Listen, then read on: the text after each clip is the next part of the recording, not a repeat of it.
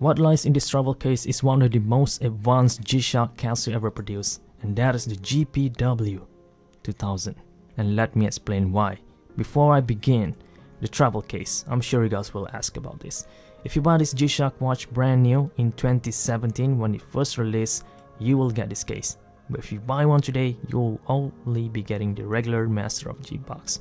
This watch originally will retails at 110,000 Japanese yen, which is crazy expensive, thus the delay of this video. But thanks to buy.jp, a proxy shopping service website based in Japan, I was able to buy one of these just around 300 bucks. To be fair, this watch is in used condition and you will see all the used marks after. But considering the price and also all the box and paper which I also got, I have to say this is a bargain. And if you want to stand a chance to be able to get a G-Shock watch at lower price than usual, use the link down in the description box, create an account, and you'll receive 1000 yen discount on your first purchase using buy.jp. Okay, what makes this G-Shock watch so expensive yet so good? With that, I'm gonna need a magazine. I cannot explain it just like that. It is so complex. Speaking of which, this magazine will be available for free. You could pick it up from G-Shock official store in Japan, out of the shelf.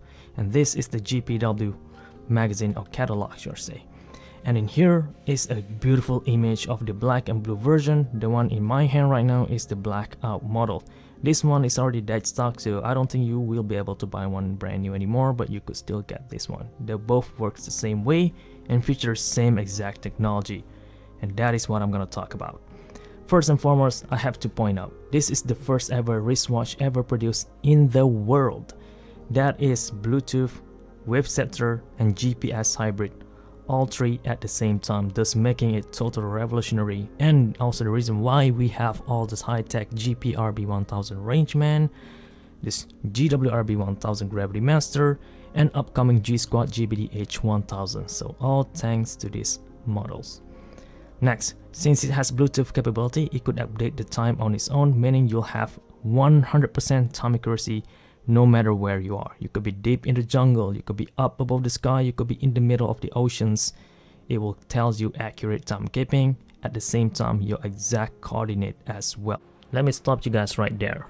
This watch has Bluetooth, GPS, and Waveceptor. Which one will it use for time calibrations? First, it will try to pair with your phone using Bluetooth 4 times a day between 6 AM all the way to 10 PM. If those aren't successful, and then it will try multiband 6 Waveceptor method between midnight all the way to 5 AM. If that aren't successful, and then it will use GPS for time calibrations.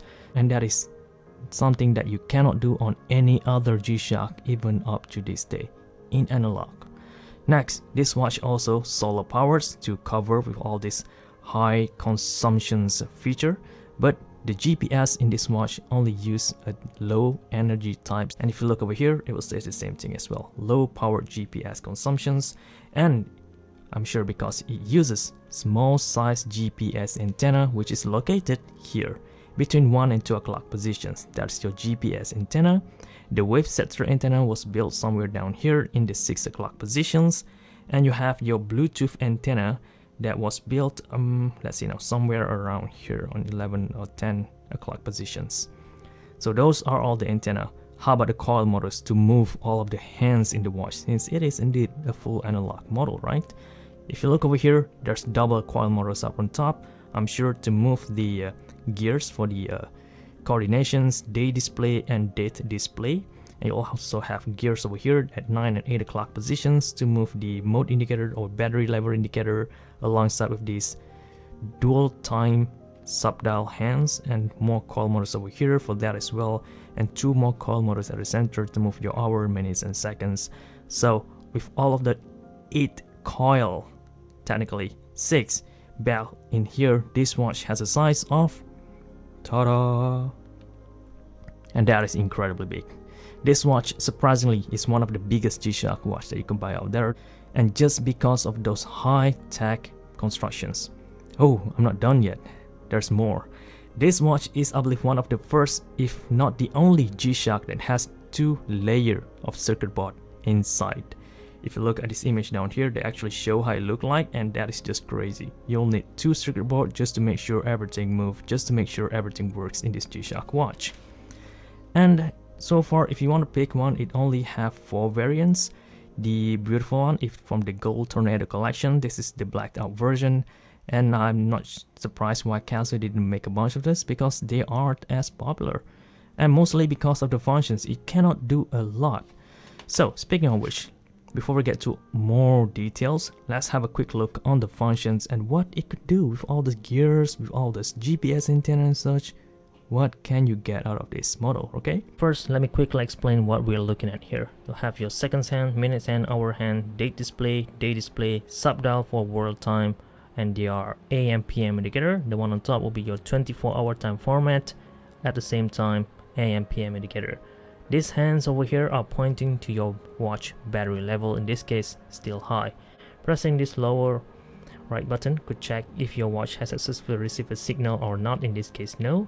If you want to receive a signal manually, just press and hold and it will try to receive GPS time synchronizations or time informations, or press it again for time and positions. If you choose this, the watch will take time to receive the time and position informations, but once you do that, you could check your longitude and also latitude at the same time, so that's pretty cool. Pressing this mode button will bring you back to home timekeeping. Press it again will bring you into the mode called the stopwatch. It only has a range to 24 hours, and the sub-dial will be your hours and minutes indicator. Pressing this button over here could start it up. Press this upper right button to stop that, and press this lower right to reset it back, and that is all. You don't have any target time, no split time even. Next, a countdown timer. Press this button again, works the same way. Now it moves backwards. So the sub-dial will be your hour and minutes all the way to 24-hour range. You can set it up using the crown or using your phone via Bluetooth. Stop and reset, that is all. Next, alarm. Basically, you could only turn it off or on, like so. There you go, on or off. And you could set the alarm time down here using the crown or using your phone, and that's pretty much it. Now, if you want to set the watch or synchronize everything from your phone, press this mode button and hold it until the second hand point to C. Here it is, and then the watch will try to connect to your phone, and then you could work it up, basically like any Bluetooth equipped G-Shock watch we have today. That is it. If you press this UTC time, the watch will reset the world time down here to UTC time, and then you're gonna need to manually plus minus 5 hours, 3 hours, wherever, to basically navigate your world time, all on your head, but basically you have your universal coordinate standard times in there. So upper right button to turn on the LED light super illuminator, which if you ask anyone at all who own a GPW-2000, they will tell you the same thing. In fact, that it is so bright you can use it as a flashlight. Besides, the luminous also incredibly sensitive to light, and it is so good because the size is so big. That's because of the 3D face design. Thanks to that, the construction on the inside is impressive enough. How about the exterior? First, I need to point out it uses carbon fiber second hand to reduce weight, thus minimize the inaccuracy due to impact and G-force and such. Next, the watch band construction, which is the craziest I've seen so far. It didn't use spring bar, it didn't even use screw bar, just a bar that was clipped on both ends. If you look on this image over here, you can see it. It was guarded with carbon fibers and locked with 2 screws as well, and this is how it looks like. That is just crazy. And you also have alpha gel, which is sandwiched together down here, visible, which is great because usually you cannot see this. In this case you could. And you also have double ring over here for the coordinations and also the date display, and that is impressive as well. So all of the great stuff that CASIO could produce, they jam everything in this G-Shock watch, and that costs us that amount of price. The buttons are easy to use, they are big, even though they are fully guarded, you could easily use them. 2 butt resin over here and 2 more in metal with brush and gloss finish. The backplate has again all the Gravitymaster logo, triple G resist, and the watch band is full carbon fiber insert like most Gravitymaster, premium one at least. And that's all the things that makes this Gravitymaster GPW-2000 so good. But this watch is still not for everyone, since it is very limited function wise. I wouldn't recommend you guys to buy one of these if you don't own any G-Shock watch, since you cannot get a lot of values out of your money. But if you already have everything, like I did, sure, get this one and you will appreciate the high-tech feature of the watch. And again, I have to point out, thanks to this watch, we now have all those GPS, Bluetooth equipped model we have today.